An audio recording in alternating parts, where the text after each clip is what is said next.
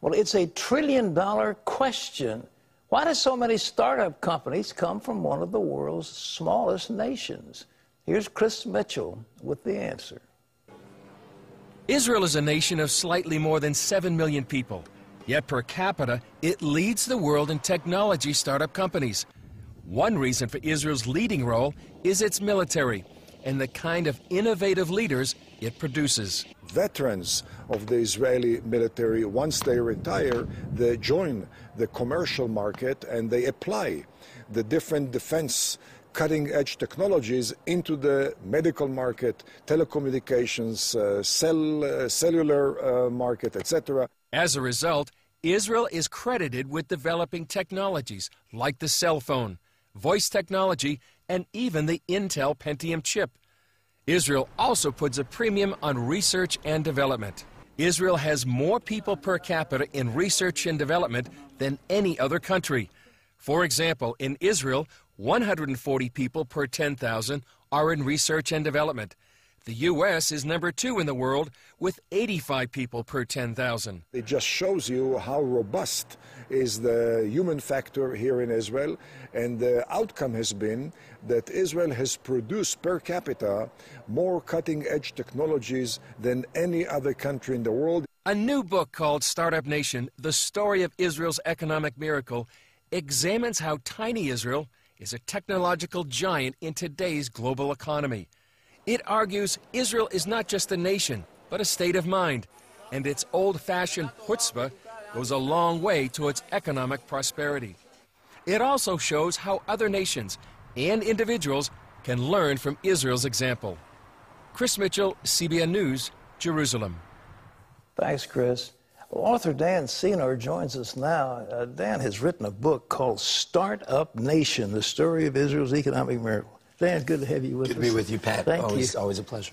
What's the deal? Oh, why is Israel doing this? I mean, they're beating everybody. Well, it's amazing. As we talk about in the book, it's a state of mind. Yeah. It's this sense of survival. It's a sense of commitment. It's a sense of business success as a form of patriotism. We tell in the book these fantastic stories of amazing inventors and entrepreneurs. One guy, he started a company, and his son now runs it, and it's called Izcar. It's one of the largest tool manufacturing companies in the world. Warren Buffett bought the company in 2006. And loves it. When Katyusha rockets from Hezbollah were landing right near the factories during the Lebanon War, Warren Buffett could have gotten out of the deal. The CEO of the company called Warren Buffett and said, Warren, for our customers around the world and for you, there will be no war. Meaning we don't care what the enemy throws at us, we will not be late on one shipment. It's this sense of business success as a form of patriotism, of a sense of survival and tenacity that you don't see many places in the world. We argue in the book there's a lot that the U.S. can learn from Israel, and we actually talk about how. Well, you know, some of those early pioneers came in from Eastern Europe, and they were socialist, and socialist is the all-embracing government. Now there's free enterprise, you know, on steroids. What's the deal? Well, a couple of things. One, I think the government, we look at some of the innovative things the government did to liberate the economy and to really stimulate the venture capital industry. And there are some things we argue that the U.S. should be doing that we can learn from Israel. Secondly, you can't underestimate the role of the military. Every single Israeli serves the military. That's everybody knows that. What most people don't realize, which we talk about in the book, is the Israeli business elites, the corporate leadership, knows how to take the battlefield experience of Israel's young men and women and actually understand how valuable that leadership, management, improvisational training is for the battlefield and how it is applicable to the business world. In the United States, we tell stories in the book. We interviewed U.S. officers who tell stories about their junior officers returning from Iraq and Afghanistan. And they'll be in a job interview in the United States, in Silicon Valley. And they'll describe this incredible experience they've had being a security czar, a reconstruction czar, the tribal negotiator, the amazing work our men and women are doing in Iraq and Afghanistan. At the end of the interview, the corporate recruiter will say, well, that's all very interesting, but have you ever had a real job? And this story goes on and on and on. It's the opposite in Israel, where CEOs and investors are completely literate about military experience. And one of the things we talk about in the book is how we can learn from Israel's experience in integrating this incredible talent returning from our military into the business world. How do they, in the military, learn things like computer chips? I mean, how do you learn a Pentium chip in the military? Well, the IDF has some very elite technology units that focus on training people in this incredible technology. But that's only a small part of it. What is most valuable at the military experience is it takes every single young Israeli, 18 to 21, they do their military service, then they go to university. So at a very young age, they get a crucible leadership experience. And that leadership experience, we argue, is what makes the startup scene there tick, because it is such valuable experience in the business world. They go to university at a much more mature age, 21, 22, when they've had to deal with real life and death experience. They know what it means to have lives on the line. Israel is surrounded by people who hate them. I was over there during that war when Hezbollah was throwing those Katyusha rockets into the country. How does Israel survive in this situation? Because those Arabs are way behind, but they hate Israel. Apparently there's a jealousy out there. Well, absolutely. Look, one of the things we argue in the book, we try to answer the question, if Israel has managed to pull this off, why hasn't the Arab Muslim world managed to pull it off? Well, there's a few problems. One, women aren't allowed to participate in the economy in the Arab Muslim world. That's a big problem. When 50% of your economy, 50% of your population is shut out, is basically persecuted, that's a real detriment to your economy. Two, there's no tolerance for asking basic questions in these societies. You can't challenge authorities. You can't challenge government economic data.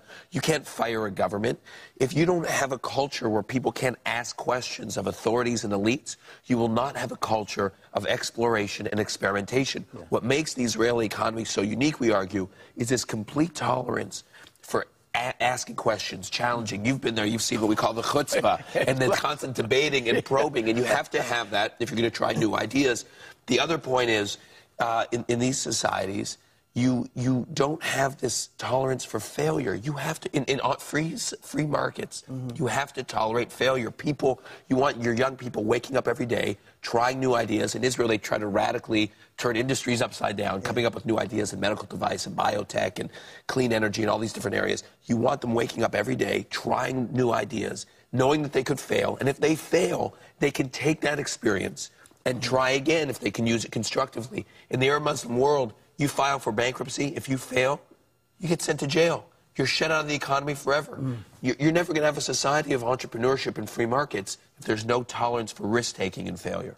What do you think's the future of Israel?